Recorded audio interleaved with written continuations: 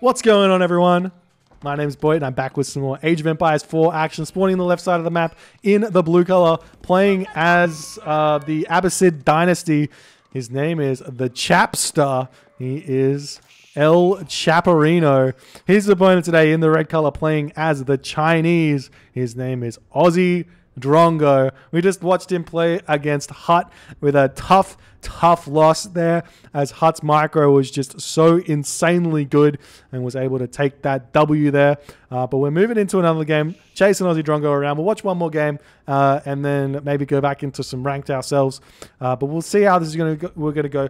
Drongo did post a build order of China on day one of the beta. He released a build order for the Fast Castle. You get the Fast Castle on a land map in, I think it's 7:30 was the time that you hit the castle edge, and you start making lances straight away. Now, personally, in my experience thus far, the Fast Castle will lose to a fast second town center. So if your opponent scouts you doing this, they go fast second town center, they can go to the heroic age about a minute or a minute and a half later than you, and then they can chase your tech, have more economy than you, and build and outbuild you, outboom you, etc., etc. So we'll see exactly what's going to happen here. We do have the Abbasid Dynasty here, so the Fast Castle from the Chinese also not as strong because of those camel archers, because they're going to be able, or just because of the camels. The camels do have a debuff effect on your opponent's units, specifically your opponent's cavalry, which reduces their damage by 20%, which is kind of gigantic. I think it's, I mean, if your unit does 10 damage, now it does 8 damage. So we'll see. We'll see how this is going to go. We see the goats all returning home here for the Chapster. I don't know anything about the Chapster.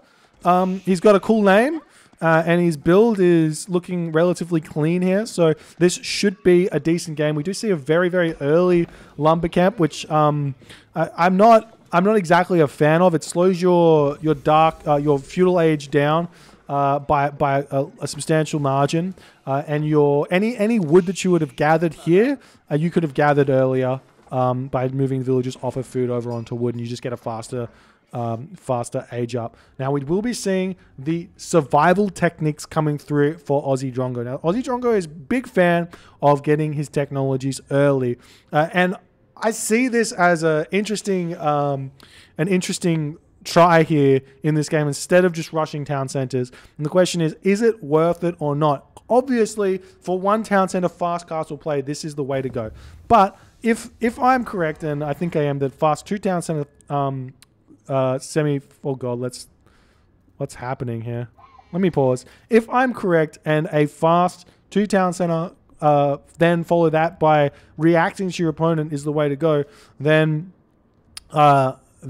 maybe this is going to be a dead build, unfortunately, at the high levels. But I am interested in seeing what Aussie Drongo is going to actually go for with this fast castle, if he's indeed going for a fast castle or not.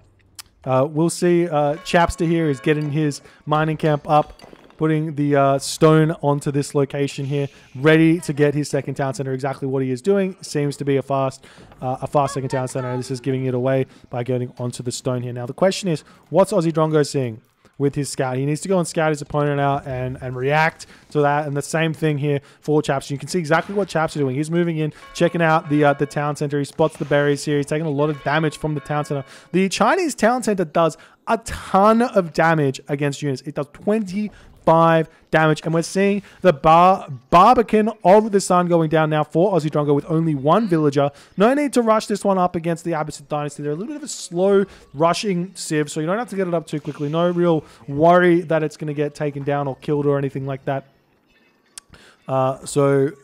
Just take your time getting this one up. It's going to be completely fine. We don't see any other text getting researched apart. Well, still no wheelbarrow for Aussie Drongo. I'm a bit surprised. I thought wheelbarrow was a must, but maybe wheelbarrow is later, like now?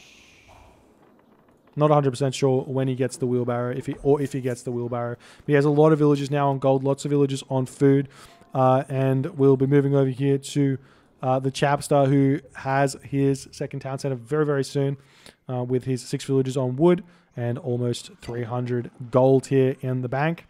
Sorry, stone in the bank.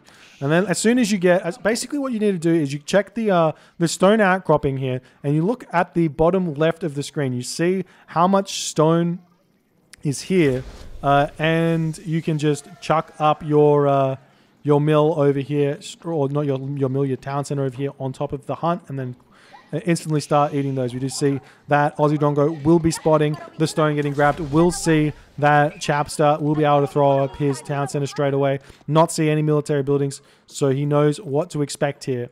But the thing is here that if you go for fresh foodstuffs, if you go for the economic wing into fresh foodstuffs and get a second town center, you'll be able to produce so ridiculously quickly. And we're seeing the villagers move forward, chucking up the town center on top of the gold mine. Doesn't want to get pushed off this gold mine for one reason or another. I'm pretty sure that's because he wants to make camel archers here in this game in order to defend against the Drongo's potential Lancer shenanigans. So we'll see how that's going to go in this game. But just a little bit of the lull before the storm, which is one of the best things about the Age of Empires series, honestly, is that you get all of this time to just kind of ease into the game. Every single game you get to ease into the game. No need to just like 1 minute in and you're already getting probe harassed, you know? That's the fun part about this game at the very least, is that it's sort of, as the game progresses, it gets more and more intense. So just living the dream, basically. And we see the villagers doing all of their good stuff. The wood villagers dropping off their lumber into their lumber camp. And we'll see how this is all going to go now for the Chapster as his town center's up. Fresh foodstuffs is out. 25 food villages. That's what fresh foodstuffs gives. 25 food villages. Absolutely insane. So for every one villager that Aussie Drongo gets, Chapster gets 2. So this is just going to be economic powerhouse from Chapster. Chapster can decide what he wants to do now. Get economic upgrades, get military units, go heroic age. Those are his options here. We are going to be seeing an immediate archery range. He is wanting to get those camel archers quite clearly. He's got lots of villagers on wood. Only 5 villagers on food for the time being. Lots of villagers on gold, though, for some reason. I'm not 100% sure what the gold is for, if not for the broad axe. Okay, and this is something that players are going to learn as the game goes on, as more and more strong players are playing this one. But whenever you have to be really, really active here, and that's exactly what Chapster's doing. You've got to be super active with your lumber camps, because the villagers, they're very, very naughty. Very, very naughty villagers. You have to chuck these lumber camps down and make sure your villagers continue to be efficient here. There's the Imperial Palace coming down now for Aussie Drongo. This gives him the unique ability to have map hacks. Now, you guys thought that Odin Ravens were map hacks, but no. You literally get map hacks. You left click on Imperial Spice and you see every single villager your opponent has, exactly where you need to attack him. And now we see the barracks is up now for Aussie Drongo. He's making his palace guards here. Wants to make those palace guards. They're very, very similar to the men-at-arms. They move faster than men-at-arms, but with reduced armor. They're countered by crossbowmen, knights, and lancers. And these are very, very interesting units. We're seeing double military barracks here, actually, for Aussie Drongo. But the question is, how fast do they actually move? 1.38 tiles per second compared to the camel archer, which I'm not going to be able to see until he actually builds something. But here's the thing. Chapster can make crossbowmen already in the feudal age. Chapster can make crossbowmen. If he scouts out that men-at-arms are coming, then Chapster can just mass these crossbowmen, and these palace guards will absolutely melt here. So we'll see if Chapster's going to notice this. We do see an immediate fitted leatherwork coming out now for Aussie Drongo. Maybe expecting to see some sort of melee units, but right now we've got the archery ranges getting built, a second one, and we see the first camel archer coming out. So not going in for those crossbowmen. Maybe he hasn't quite scouted out just yet what's going on. Let's check out what he's seen in the base. He does spot one of those barracks, but he hasn't spotted the men-at-arms. And maybe it's a little bit early days and he doesn't realize he should be making those crossbowmen in this situation. Or maybe I'm telling a lie and he can't build crossbowmen? No. Oh, no. Hold on. He can't build crossbowmen. I'm a goober. Drongo can build crossbowmen. Drongo can build crossbowmen. But we are going to be seeing Chapster now. We're going to be able to go to the Castle Age. And this is basically what I was talking about. Drongo was on a timer here.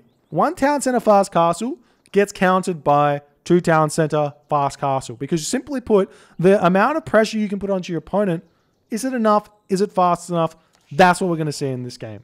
This is going to be a really good tester here for the Chapster's economic builds here and for Aussie Drongo's fast castle age. And we'll see what's going to go. He's getting all of his techs here. Wedge rivets as well, getting both of his armor techs straight away. We see the scout popping out here, checking out what's going on. We see Chapster's scout moving in, going to start dueling here. I think they're exactly the same unit. Exactly the same unit. And now we see the Camel Archer going to come in and try and snipe down the scout of Aussie Drongo as Chapster's scout going to be just retreating back into the home base here. And we'll see how this is going to go. I'll tell you, as one thing that I would like to see in the observer situation here is a both players line of sight. Because I would rather hit reveal map selected player and select both the players than have all of the map revealed. Do you know what I mean? That's what I would rather. And then maybe they could have player 1 over here and player 2 over here or something in terms of the resources. Or maybe player 1 or maybe down here. Player 1, player 2, etc., etc. in terms of their resources when you select both of them. But we'll see if some sort of changes that do happen. We do see Drongo still gathering the food. I am really interested in what the total resources are. If we check it out, the income per minute, we can see that the food situation is heavily in favor of Chapster here. And the wood situation. It's only the gold that is currently in favor for Drongo. But we'll see exactly what's going to happen. Still making those men-at-arms. Still thinking about pushing forward. Chapster does hit the second age here. And the question is he going to start building those crossbowmen now that he's in the castle age or not? He can just move forward, make sure that he's checking out what's happening here as the men-at-arms starting to move forward, sneaking around the side. Absolutely love this play from Drongo. This is perfect. If he can sneak around the side and get up a battering ram or something, move around here, he can surprise the absolute crap out of Chapster, take down the buildings, and just win the game. Just win the game here. We'll see if he can do that. We see the scout spotting these units, and Aussie Drongo's realized he's got past with his own kind of movement here, utilizing these guards. But we'll see if we can come in and take this down. If you're defending this, we are seeing the outpost coming in. They're not going to do all too much to the men-at-arms. But if you're trying to defend this as the 2 town center player, just remember, you can repair very quickly. And we'll see what's going to happen. We see the scout coming over here. Not going to spot these units just yet. We see the military in the middle, chilling just for the time being. Aussie Drongo still making his men-at-arms here. Houses not up just yet. We see the lumber camp coming down. More houses coming out for Drongo as he is really ready to start pushing. We see the battering ram over here. Oh. And Chapster knows. How does Chapster know? How does he know?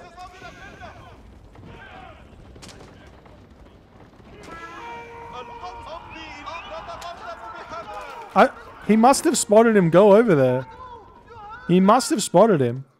And we see the battering ram coming up in the front here. As Drongo is saying, I'm going all in. I'm going all in here.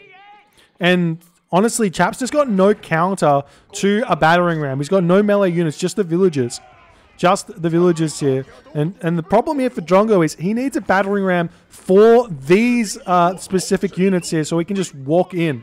If he could build a battering ram over here, he could put all of his units inside the battering ram and then just move in with these units and he'll be completely fine. We see Drongo pushing in both fronts over here. The camel archers on Chapster's front here getting sniped and the archery rangers coming down over here getting picked off very, very quickly. We see the army of Drongo pushing in on the back front here as the forward is happening. We see this This men-at-arm here just going to construct this battery. I'm going to take a very long time to do so. Coming, pushing off the stone over here. What are these men-at-arms doing here? We see the chaps are trying to micro his camel archers as best as he can. But the men-at-arms in the base of Chapster right now doing tons of damage to everything. We see the portable battering ram leaving the fire damage there to finish this one off. Nice play there from Drongo, pushing and trying to take down more of these camel archers. Very hard to defend. We see a keep coming up in the main base here of Chapster, trying to stay alive with this keep. We'll see if it's going to be able to do it. The men-at-arms on top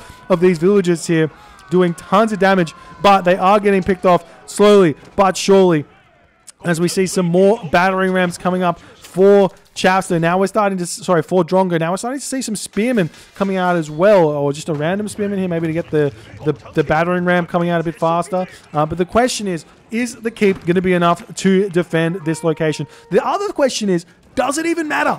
Doesn't even matter. Drongo could just all in this town center, the landmark, and the other town center and just take the victory here. We are going to be seeing the Rams retreating away for the time being, as it's looking like Chapster has maybe too much population, 68 population to Drongo's 72 population, so it's actually still really, really close. And the thing is here, just get these men-at-arms and put them inside the battering ram. That's all you have to do, because that protects them. Look at the damage that these archers do. Next to nothing. Next to nothing. The villagers get the torch damage, though, so you've got to be careful with these villagers here. You see the battering ram coming after the keep. How much damage does this do, though? It does 200 damage a shot, so it will eventually take this one down. We see the army here coming in for Drongo yet again, but Chapster chasing them down with those camel archers. And this is very, very tense here. If Drongo makes the right call here, he might be able to just finish this game, but we are seeing the villagers coming in to take down these battering rams. There's no more archery ranges right now for Chapster, actually. If we check out Chapster's economy, very short on the wood. He needs to rebuild those buildings. He is chucking them down in the back of his base. Over here, we see the battering ram getting taken down. Drongo needs to move away from his what do you call it?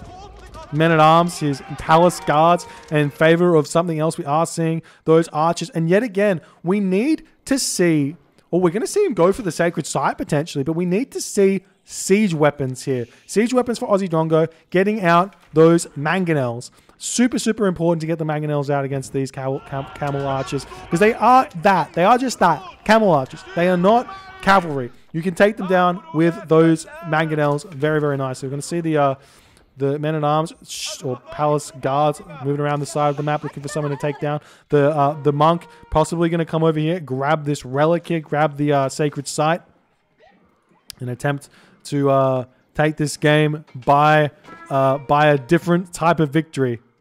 We'll see how that's going to go. We do see these men-at-arms swinging around the side, going to be looking to take down some villagers here. You might be aware that there's something going on there.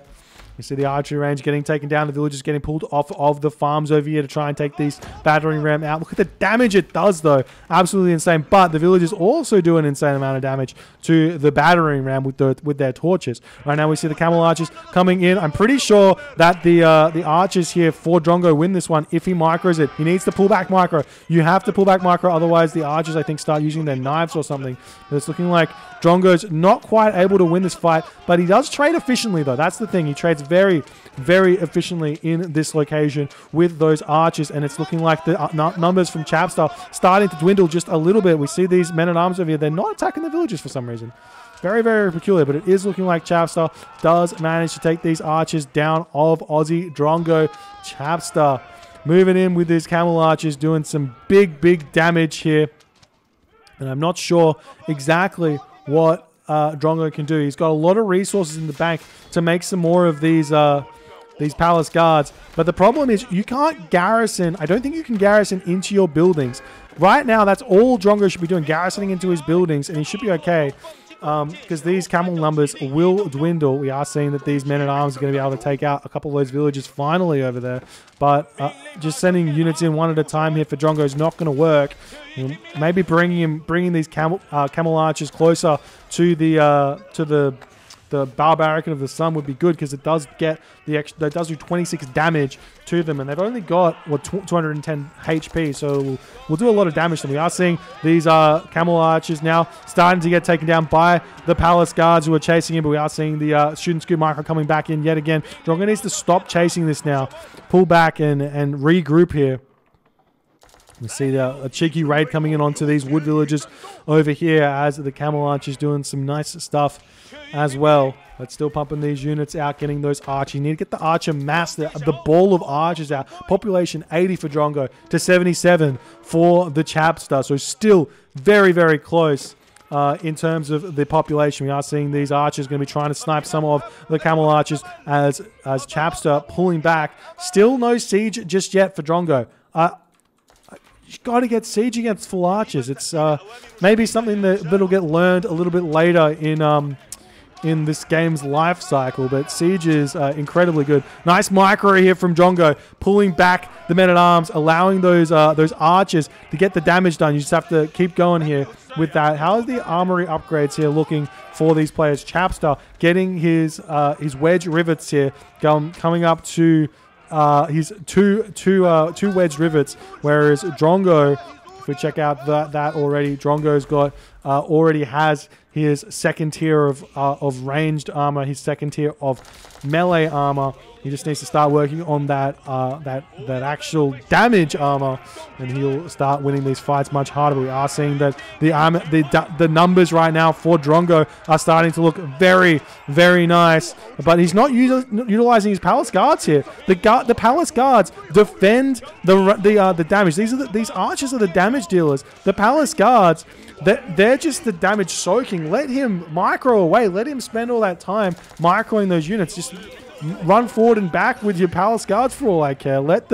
Keep the archers alive, because if you look at the damage that an archer does, it does 8 bow damage, and the Camel Archer here does 14 bow damage. So there's a huge advantage in the Camel Archers. So you just need to make sure that they're dealing that big bonus damage there to the Palace Guards instead of your archers. We are seeing a monk out right now for Drongo to heal up his units. Very, very smart, actually, to get this to happen here. We see the monk grabbing the relic here, trying to bring that one back into the temple to drop that one off. But this monk now, going to be a little bit careful with him. Don't want to run that one in and lose that one. We're seeing more buildings getting thrown up now for the Chapster. We are seeing the Palace Guards trying to do that thing. We see some more units getting picked off here. And Aussie Drongo retreating back for the time being. See some more units pumping out of this archery range here as a Chapster saying, look, I'm just going to chill. I'm just going to chill for a little bit. He's got 3 town centers right now. Does Drongo have a second town center? Drongo does not have a second town center. He's 1 town center for life. That's what Drongo is. 1 town center for life. We see another keep coming up for Chapster. He's got so many more resources than Drongo here. He can just throw this keep up in the middle of the map, take control of this sacred site potentially here. See lots of population here for Drongo, but Chapster's now taken over the population lead. Has these super strong units here. I'm surprised we didn't see any camel knights, basically, or even just some knights in general, making those lancers here against this army comp. Well, it's kind of a no-brainer to me, but who knows? And we see the keep is up now, and Drongo just notices that, it looks like. As we see, he's going to be getting that damage taken. He did not have line of sight of the keep coming up here. And he's in a very, very difficult situation here. He does have the 100 gold per minute relic in his temple, or is that what it's called? Monastery? In his monastery.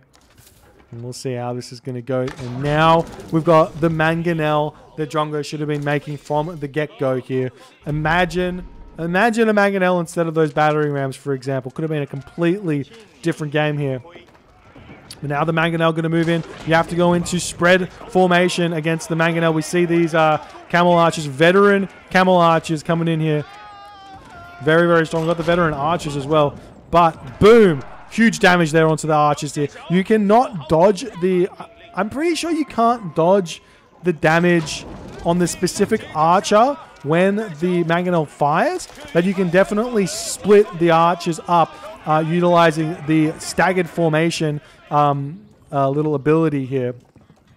We see the mangonels pushing forward here for Chapster as Aussie Drongo trying to maintain this high ground. Meanwhile, we've got the raid coming in for Chapster, hitting the villages of Aussie Drongo. He's got no real way to defend against these Camel Archer raids now. These villagers get absolutely destroyed as they push in here.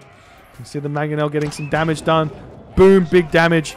He does have these monks here to help heal his units up, but it's looking like too much damage coming in onto Aussie Drongo here. He does have the sacred site down the bottom of the map grabbed. I'm pretty sure this gives you extra gold per minute. The captured site periodically generates gold for the player that controls it. We are seeing Drongo making a move in here, trying to get some damage done underneath the keep, lowering the numbers of these Camel Archers. But while this is all going on, the Camel Archers of Chapster kind of getting dealt with by the Barbican of the Sun, but Aussie Drongo gets taken out, decides to tap out yet again, realizing that 3-town center, Abbasid Dynasty, maybe just too much for the 1-town center of Chinese to really work here. And Chapster takes the win. Aussie Drongo, unfortunately, the theory crafting not quite coming through in this game, but a super entertaining game nonetheless. And you can definitely see that this strat from Aussie Drongo and the last game would have worked if there was mangonels involved. If he built mangonels, if he just got one siege workshop, whatever it's called, made one mangonel, then the pure archers of his opponent just doesn't work anymore. You can't shoot and scoot because you just take a ton of damage from the mangonel. Slow push forward, get the battering rams out, push inside of the battering ram so he can't shoot and scoot you back to his base, and then you can just take the dub and say GG. Super interesting here that the full archer comp here from Chapster does take the win. And if you guys enjoyed this game, please consider hitting the follow on the Twitch. If you're on the YouTube, hit that subscribe button. And I'll see you guys in the next game.